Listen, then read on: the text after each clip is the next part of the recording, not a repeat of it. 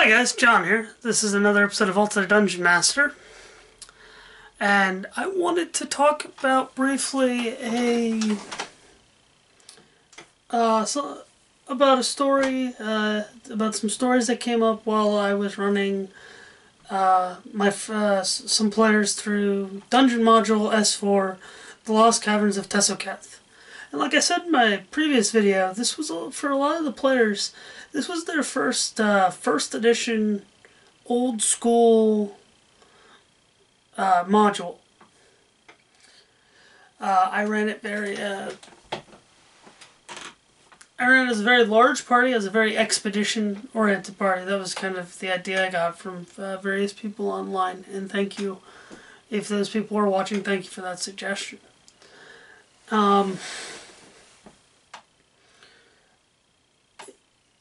One of the first encounters they had in the Lost Caverns, I don't want to give too much away in case anybody wants to read it or playing it or currently playing it, but one of the first encounters is they enter a room, and it's a cavern, just kind of an empty cavern, kind of ends, goes up a bit, they don't really see the ceiling, and almost immediately 20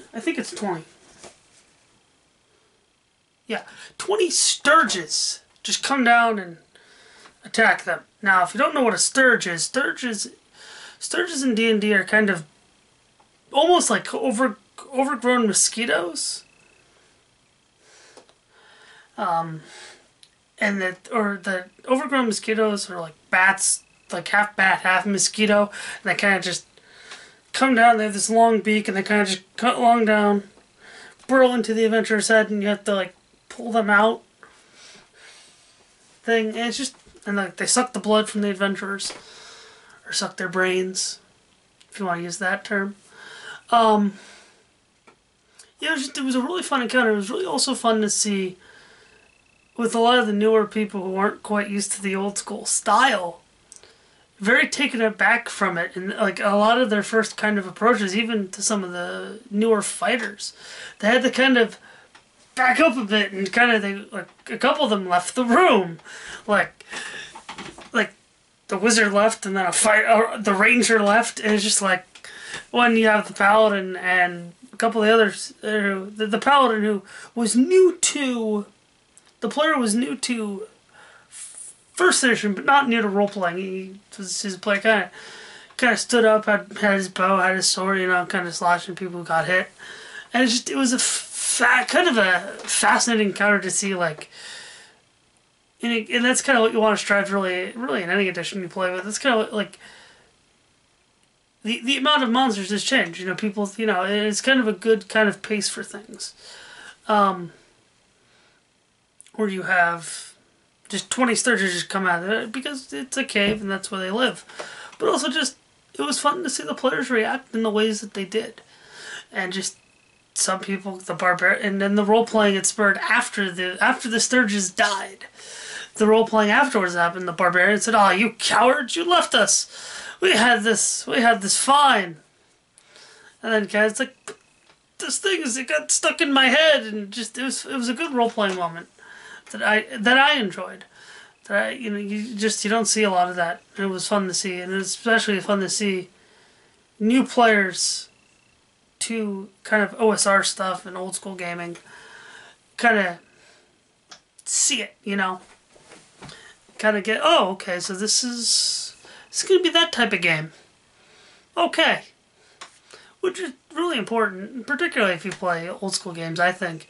You have to let people know, it's like, no, the consequences matter, and, the monsters may not be appropriate to your level in modern game terms, but, and I don't know why I put air quotes there, but it just, it's going to be tough. There's going to be 20 Stirges or 50 kobolds, although there are no 50 kobolds in the adventure I ran. Another thing about the Lost Caverns of Tesoketh that I want to talk about is the map. Not only is there, I'll show it to you, that's the wilderness map you give to the players, but also just the dungeon map itself is massive. Like it's a 2-level dungeon. which is not. I mean, when there's 50 dungeons and in the script of D&D, it's not that big. I mean, in this book alone, there's the expeditions to the Barrier Peaks, which that's got like I think like 5 levels, 6 levels, possibly just 4. But yeah, it's got so many twists and turns. It is literally you're going through a cavern, and what would you expect? There's twists and there's turns, and there's and it's also the ruins of a wizard lair, the Witch King of the Parlands, So there's a lot of that, and there's a lot of ruins, a lot of things that don't quite make sense. And it's very good. It's kind of, and about that, in my opinion, the map is the dungeon itself is very much a bridge of older D&D modules of like Against the Giants, Slave Lords. Well, actually, not so much Slave Lords, but against Temple of the Frost, kind of those zany things like Ghost Tower of Inverness. There's like zany adventures, but also like there's kind of that shift to a more serious adventure that you get with kind of Slave Lords, Village of the Temple of Elemental Evil, and the Dragonlance series especially. And that was kind of interesting to see, and I think it's one of Gygax's best. I think he definitely kind of perfected his craft of adventure writing. I mean, and Gygax gets a little flack for adventure writing. I mean, he is the man who made the Tomb of Horrors, which is fun to play through once, fun to run it once, but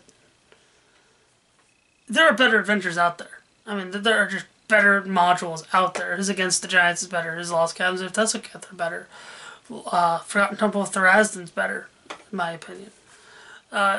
Tomb of Horrors is just kind of that black stain, like, ooh, especially it's like, it one-shots the party. It's like, oh, okay. But yeah, one thing on the map I want to say again, it was fun to see my one player map out the dungeon, which is no easy feat. Even Gygax says mapping is almost impossible, but my player, he managed to map it out. He had his little notebook, he had his graph paper there, and he was drawing it out. He expanded paper, took 2 pages, drew it out. It's like, okay, so and when, there's like a teleport shenanigans thing in the dungeon, it's like, okay, so that means we're here. It was fun to see, and it really saved the party. Like, if the party didn't have that mapper, if you didn't have him mapping, you guys would be lost. Or it'd be a different game. It'd be a different adventure. They would not have had that ease of reference, which is good. And that's something I think a lot of people take for granted when you have. And I did this with miniatures. I saw some of this with miniatures. A lot of this was theater in the mind. And I like miniatures in my role playing games. I do. But I think a lot of people forget with miniatures is that mapping. It's like, well, do you guys know where you are? Like it's kind of that role playing. A lot of times people think, oh, the DM wrote that down. He's writing this all. He has the map. He's showing us. We don't need to map it.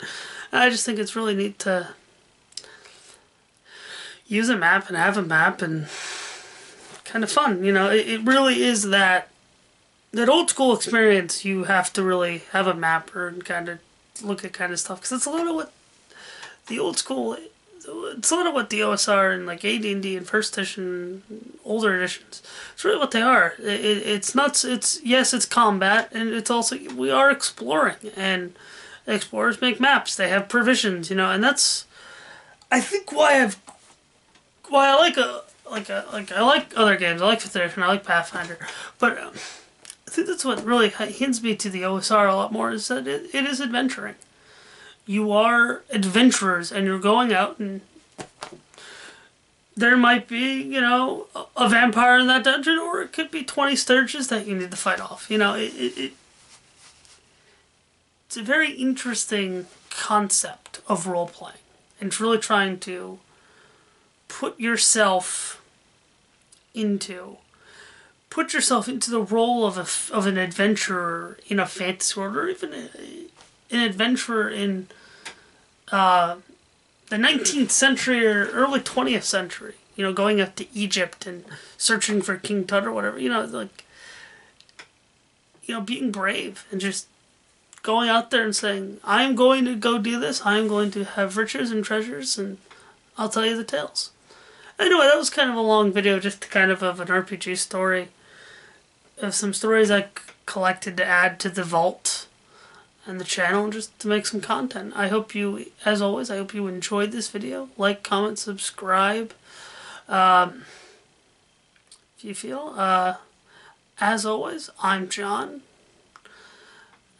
This has been Vault of the Dungeon Master, and happy gaming!